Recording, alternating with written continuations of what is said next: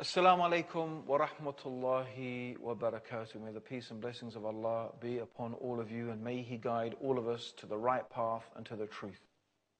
Today it's our last and final episode of the proof that Islam is the truth.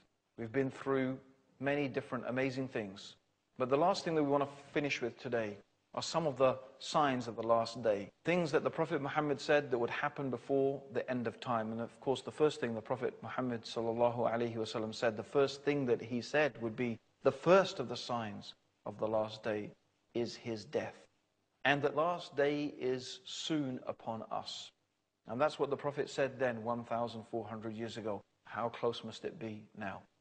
Let's look at some of the things the Prophet Muhammad, may Allah's peace and blessings be upon him, said in various narrations. First of all, the Prophet Muhammad mentioned that amongst the signs of the last day is that you would see the barefooted Bedouins compete with each other in building tall buildings.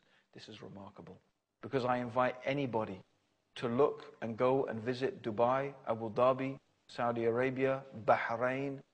These are places where 60 years ago, I remember when I was in Kenya and they were complaining how there was no more money coming from Saudi Arabia after 9/11 and so on and so forth.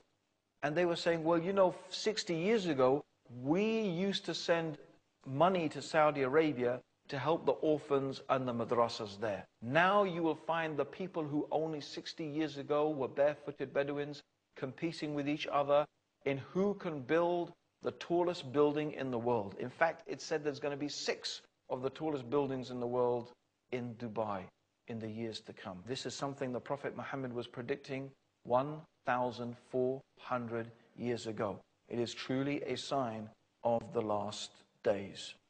The Prophet Muhammad ﷺ also mentioned that the mosques would become like palaces. And this is the case even though the Prophet ﷺ ordered simplicity in the houses of Allah. The fact is that they have become more and more fantastic, and more money is being spent on these mosques with domes and floors and golden domes and floors and everything to match, with so much lavish chandeliers and carpets like palaces, as the Prophet ﷺ said would happen. Also, the Prophet mentioned that trustworthiness would disappear, so much so that a person would be able to say, I know a trustworthy person in such and such town. I ask you yourself if maybe that is not the case today. Also, the Prophet mentioned that there will be an increase in killing. The Prophet called it harj, to the extent that the one who is being killed and the one who is killing, they don't even know. The one who's being killed doesn't know why he's being killed. The one who is killing doesn't know why he is doing the killing. I think this is describing the condition of some cities today, where kids are shooting people. The person has no idea why he was shot. In fact, people are being shot merely just to prove themselves or for any type of madness that you can imagine. Not even to mention the massacres of so many people that is taking place due to terrorism, whether it is the terrorism of countries or the terrorism of organizations or individuals. We shouldn't really make a difference. It's all terror. When women and children and innocents get killed, it's terror by the hands of whoever it is. People do not know why they're killing or why they're being killed. To it is such an extent that it is unimaginable, just as the Prophet Muhammad predicted 1,400 years ago. Also, the Prophet mentioned that there would be the increase in the use of riba, which means usury, interest, credit cards, mortgages, things like that. In fact, to the extent that no one would be able to escape the dust of it. Everybody will be affected by it. And this is without doubt the truth of the world economy today. The whole world economy is affected and controlled by banks and the use of interest money. Even though in Islam it is totally prohibited, even though in Christianity, up until the 16th, 17th century, riba was forbidden in Christendom as well. But yet today, it is something that controls the world economy to the extent that no one can escape it, just as the Prophet Muhammad predicted 1,400 years ago. The Prophet also said that there will be an increase in literacy. In fact, so many people will be able to read and write, but actually knowledge will decrease. Isn't that a type of paradox? More people will read, and what do we end up reading? Most of us, we read rubbish. We read rubbish stuff. But we can read, but knowledge, especially knowledge of the religion, despite the fact that more people can read, ignorance has become prevalent. And this is what the Prophet ﷺ said, that religious knowledge would decrease. Not by the books disappearing, not by, knowledge being taken from the minds of the people. No, the knowledge in the sense of the books will be there, but the scholars, so that only ignorant people will remain. And people will ask them for religious verdicts, and they will give it, even though they are ignorant, and they will misguide themselves and misguide others. Anyone acquainted with the Muslim world today will be familiar with this. And the Prophet mentioned the speakers will be many and the scholars will be few. And this is what we can find. Exactly. There are many speakers, many thinkers, many intellectuals, many people, alhamdulillah, giving dawah. Maybe not enough people, but the scholars, they are so few. And this is a type of sign of the last day, that the scholars will be taken away. And this is exactly what we find happening. Also, the Prophet Muhammad ﷺ said that there will be such an increase in musical instruments, and Muslims will make it lawful even though it is forbidden. The use of musical instruments, it has been forbidden by the Prophet. Some Muslims will make it lawful. And there are many people who are saying it's allowed, even though it is very clearly mentioned in Sahih al-Bukhari, the most authentic collection of hadith. And this is mentioned here. This hadith where the Prophet predicted that the people will make it lawful even though the Prophet made it unlawful, and it has come true. Just as the Prophet Muhammad, may Allah's peace and blessings be upon him, said. Also, he mentioned there will be an increase in sexual promiscuity. Even though Islam is a religion that teaches chastity, that a man and a woman should confine themselves to marriage, the Prophet said there will be an increase in sexual promiscuity. And I don't think anyone can deny that that is the state of the world today, with highly sexualized images, and even traditional societies that normally had a good traditional moral values. For example, like India, even in India, for example, promiscuity is becoming more and more common, hardly than it ever was before. Even in Muslim countries where the whole idea of sexual promiscuity is so against the teachings of Islam, it is unfortunately becoming more and more common. And the Prophet Muhammad said that because of this, diseases would appear that people had never heard of before. Isn't that the case? AIDS, for example, diseases that people had never heard of before will arise due to sexual promiscuity. And this has taken place just as the Prophet Muhammad predicted, sallallahu alaihi wasallam. He mentioned that women will be naked although they are dressed. I don't think this is a better way of describing the dress of some women today, which in all but means is nakedness. With the clothes that are so tight, they describe every shape of the body, which this technology did not exist to make those type of clothes in the time of the Prophet. Yet the Prophet Muhammad is describing how this nakedness amongst the women will become prevalent.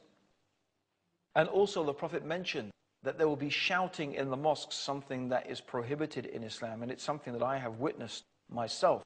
And also the Prophet said the worst and the most ignorant people will become the leaders. And really, I have to say, if we look at some of the world leaders today, even of some of the superpowers, it seems as if what the Prophet said about the worst and most ignorant people becoming leaders seems to have taken place, exactly as the Prophet Muhammad said. Also, he mentioned that a man will obey his wife and disobey his mother, something really contrary to the teachings of Islam. He will rather listen to his friends than listen to his father. And this is something that we find happening in the Muslim world, even though this is so against the teachings of Islam. Men will wear gold and silk, and they will make it lawful, even though the Prophet has made it unlawful. People will abandon the religion of Islam for a small worldly gain. And keeping onto the religion will be like holding two hot coals. I am mentioning all of these things, and there are many, many more things that the Prophet Muhammad sallallahu alaihi wasallam mentioned But these are some of the small signs concerning the events that will take place before the last day. And as we can see, these things that I have gone through, almost without exception, they have come true in a way that is so clear and so obvious and so apparent. I want to spend a little bit of time talking about some of the authenticated miracles of the Prophet Muhammad. I mean, of course, the greatest miracle that was given to the Prophet Muhammad was the Quran. But there are many authenticated miracles, and it is not often known and mentioned, that were done through the Prophet Muhammad by the power of God. For example, even at the birth of the Prophet Muhammad, may Allah's peace and blessings be upon him, when he was taken by the wet nurse Halima, and she was the only one willing to take him, even though he was an orphan. And because he was an orphan, no one was really expecting that they would get any reward and they would get well paid. But Halima, his wet nurse, and that was the tradition of the Arabs, they used to send their babies out into the desert where it was more healthy to be nursed by the Bedouin women. And Halima, she took this responsibility even though she was not really expecting much reward. And from the moment she did this, she found that everything changed. Even the goats in her tribe started to get fatter. Wherever they went, there was grass for them to feed. She herself became stronger and more healthy and was producing more milk. And as long as the Prophet ﷺ was with her, she found these blessings happen. In fact, she commented to her husband and to the tribe that surely we have been given a blessed child. When the Prophet Muhammad ﷺ, before he was a prophet, one of the things that would happen was the stones would speak to him and they would say to him, Muhammad, you are the messenger of Allah. And this is the type of things that would happen. These are some miracles and true and authentic miracles that happened to the Prophet. Don't go away, we're going to talk about some more of those after the break in the proof that Islam is the truth.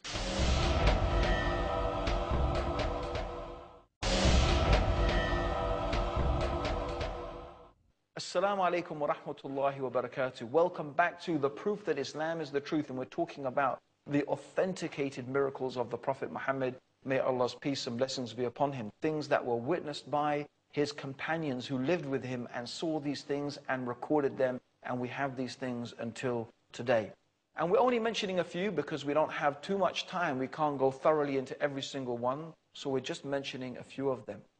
There's one famous incident when the Prophet Muhammad, when he used to deliver the sermon, the Friday sermon, in the mosque in Medina, there was a certain post which he used to lean against.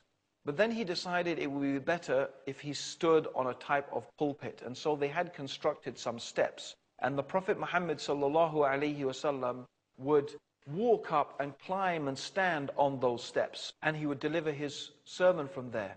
And when he walked up and climbed on the step, the post that he used to lean on a sound came out of it like a crying sound. And the Prophet went and stroked this. The post was crying because the Prophet Muhammad was not leaning on it anymore. And this is how the sadness the post felt because the Prophet had left it. It's an amazing thing how this crying noise was heard coming out of the post. There are many narrations that are reported where animals used to come and complain to the Prophet Muhammad. There was one example when some companions had stolen the eggs from the nest of a bird. And this bird was seen flapping around the head of the Prophet Muhammad. And the Prophet said, who are those people who have stolen the eggs from the nest of the bird? And he told them to return it, that his mother is distressed because of what you have done. Also, a camel complained to the Prophet Muhammad that its owner was overloading it. And from this, the Prophet Muhammad warned us and told us not even to oppress the animals under our care, and that we should be careful not to overburden them with more than that they are able to take. There is a famous and beautiful story how Abu Hurairah, who was one of the companions of the Prophet, used to feel so hungry. Sometimes he used to faint at the door of the mosque, and people used to tread on him because they thought he was mad. And one day he went to Abu Bakr, and he didn't want to tell anyone that he was really almost dying of hunger. So he went and he asked Abu Bakr a question about the Quran, hoping that Abu Bakr would recognize his weakness, but he didn't. And he went to Umar, and the same thing happened.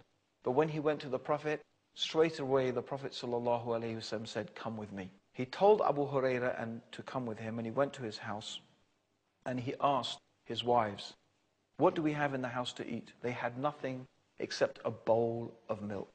This is the house of the Messenger of God. In the house of the Messenger of God, amongst all his wives, all they have to drink between them is a bowl of milk. And the Prophet said, give it to me. Then he said to Abu Huraira, go and get the people of the bench. Now the people of the bench were all the poor people who used to sleep next to the mosque. And Abu Huraira was thinking, if I call them, there's not going to be enough milk for me. There's hardly enough milk for me, let alone to feed all the people of the bench. But then he thought, I must obey the order of the Prophet Muhammad. So he said, okay, I will do it, even because this is what the Prophet said. So he called them. And the Prophet got Abu Huraira to sit on his left. And now in Islam, when we pass something, we pass it from the right. And so the Prophet passed this bowl of milk from the right, going around all the people. And every time Abu Huraira was thinking, there's not going to be enough milk left for me, there's not going to be enough milk left for me. And eventually when the milk got to him, he drank from the milk. And then the Prophet Muhammad said, drink again. And he drank again. And then the third time the Prophet said, drink again. And Abu Huraira said, I can't drink, I am full. This is a miracle, of course. How the small amount of milk was so much to feed so many people. And this is not the only time such an event happened. Also, the Prophet made a miraculous night journey from Mecca to Jerusalem and up from Jerusalem through the heavens, where Allah gave him the 5 prayers. And he saw many wonderful signs in the heavens. Now, many people, when they heard this, they actually started to disbelieve in Islam. People came to Abu Bakr. They said, oh Abu Bakr, you know what your friend is saying now? He's saying he went on a journey to Jerusalem in one night and then went up through the heavens. Abu Bakr said, if that's what the Prophet said he did, it happened, because he never lies. Anyway, people started saying, prove to us that this is the case. So the Prophet Muhammad, he described a caravan that he had seen on the way, meaning a caravan, you know, of camels and a trade caravan. He described this caravan and what it looked like. And he also described to the people Jerusalem and what it was like.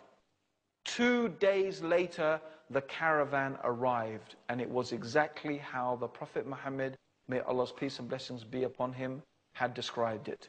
And then when the people asked the caravan, they had come from Jerusalem, and they described to the people how was Jerusalem, and it matched exactly the description of the Prophet Muhammad sallallahu alaihi wasallam. Of course, another great miracle that was given to the Prophet Muhammad was the splitting of the moon. The pagan Arabs kept asking the Prophet for a sign, kept asking him for a sign. So eventually Allah gave him this sign, and the moon was split in two. So the 2 halves of the moon were on each side of the horizon. Of course, the pagan Arabs did still not believe in spite of all of that. Anyway, those are just some of the miracles of the Prophet Muhammad which Allah gave to him.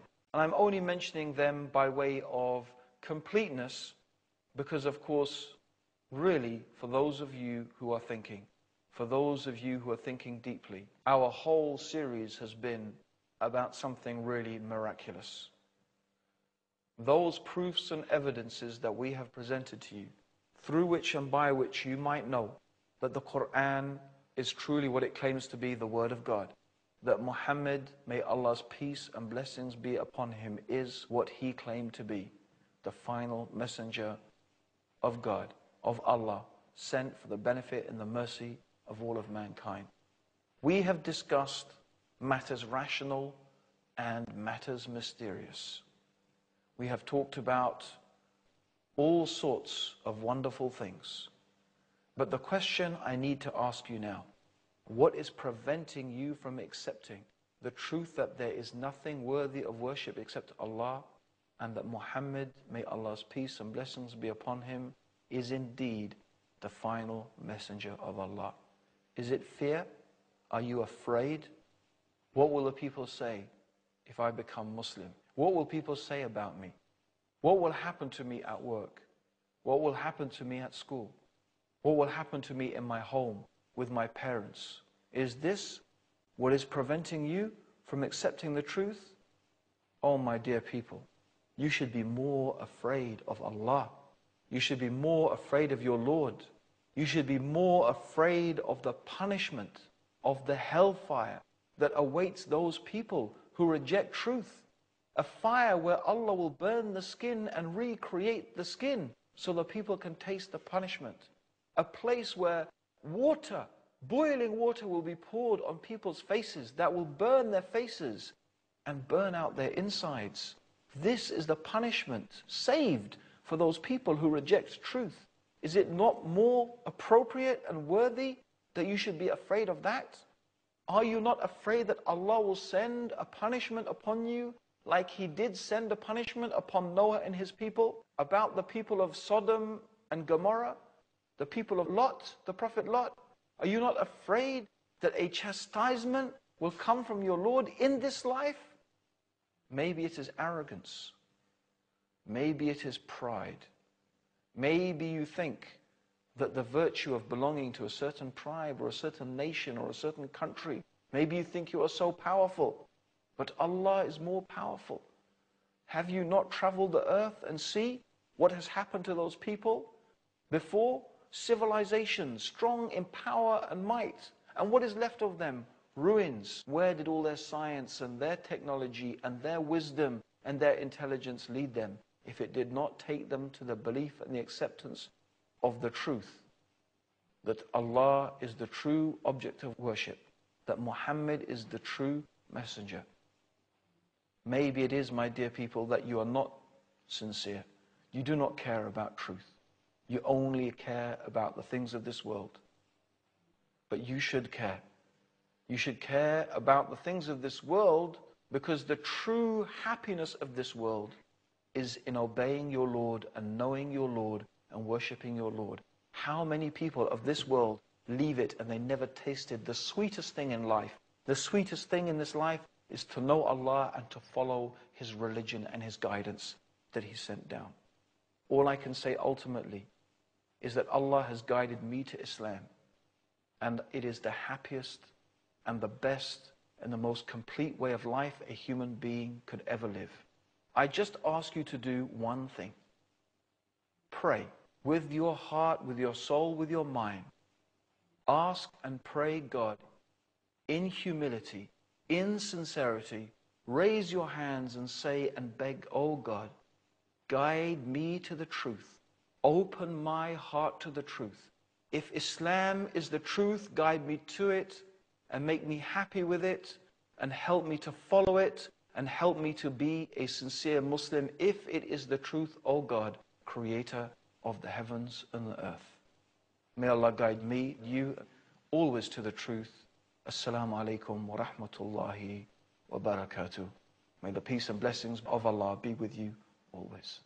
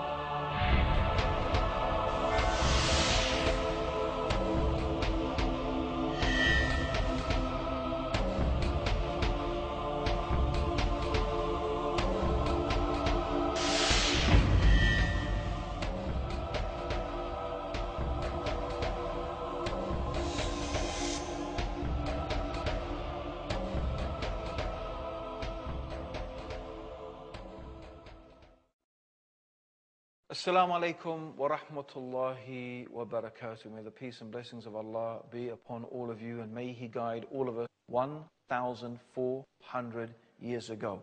It is truly a sign of the last days. The Prophet Muhammad sallallahu alaihi wasallam also mentioned that the mosques would become like palaces. And this is the case even though the Prophet sallallahu alaihi wasallam ordered simplicity in the houses of Allah. The fact is that they've become more and more fantastic, and more money is being spent on these mosques with domes and floors and golden domes and floors and everything to match, with so much lavish chandeliers and carpets like palaces, as the Prophet ﷺ said would happen. Also, the Prophet mentioned that trustworthiness would disappear, so much so that a person would be able to say, I know a trustworthy person in such and such town. I ask you yourself if maybe that is not the case today. Also, the Prophet mentioned that there will be an increase in killing. The Prophet called it harj, to the extent that the one who is being killed and the one who is killing, they don't even know. The one who's being killed doesn't know why he's being killed. The one who is killing doesn't know why he's doing the killing. I think this is describing the condition of some cities today, where kids are shooting people. The person has no idea why he was shot. In fact, people are being shot merely just to prove themselves or for any type of madness that you can imagine. Not even to mention the massacres of so many people that is taking place due to terrorism, whether it is the terrorism of countries or the terrorism of organizations or individuals. We shouldn't really make a difference. It's all terror to the right path and to the truth. Today, it's our last and final episode of the proof that Islam is the truth. We've been through many different amazing things, but the last thing that we want to finish with today are some of the signs of the last day. Things that the Prophet Muhammad said that would happen before the end of time. And of course, the first thing the Prophet Muhammad ﷺ said, the first thing that he said would be the first of the signs of the last day is his death. And that last day is soon upon us. And that's what the Prophet said then, 1,400 years ago. How close must it be now? Let's look at some of the things the Prophet Muhammad, may Allah's peace and blessings be upon him, said in various narrations. First of all, the Prophet Muhammad mentioned that amongst the signs of the last day is that you would see the barefooted Bedouins compete with each other in building tall buildings. This is remarkable, because I invite anybody to look and go and visit Dubai, Abu Dhabi, Saudi Arabia, Bahrain. These are places where 60 years ago, I remember when I was in Kenya, and they were complaining how there was no more money coming from Saudi Arabia after 9/11 and so on and so forth. And they were saying, well, you know, 60 years ago, we used to send money to Saudi Arabia to help the orphans and the madrasas there. Now you will find the people who only 60 years ago were barefooted Bedouins competing with each other in who can build the tallest building in the world. In fact, it said there's going to be 6 of the tallest buildings in the world in Dubai in the years to come. This is something the Prophet Muhammad was predicting